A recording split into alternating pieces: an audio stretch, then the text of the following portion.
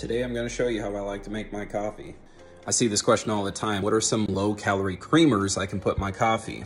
These are all pretty tasty zero-calorie options, with the exception of this Italian sweet cream, which is 0 sugar and actually 15 calories per tablespoon.